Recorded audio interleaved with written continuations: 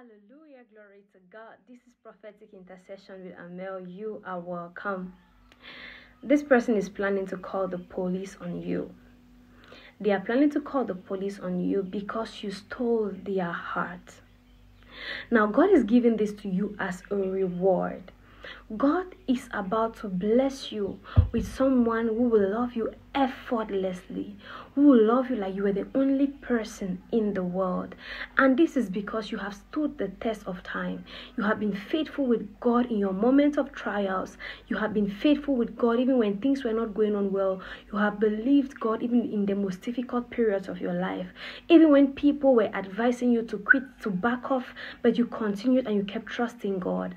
God is about to bless you with somebody. God is about to give you someone that will wipe your tears away, that will make you feel loved and valued and treasured. They are going to make you feel like the only person in the world. Hallelujah. This is a beautiful prophetic message for somebody. Your services have paid off, or they are paying off, and God is sending you someone that will be all about you. That is a good news for someone. I received this prophetic word for myself. Hallelujah.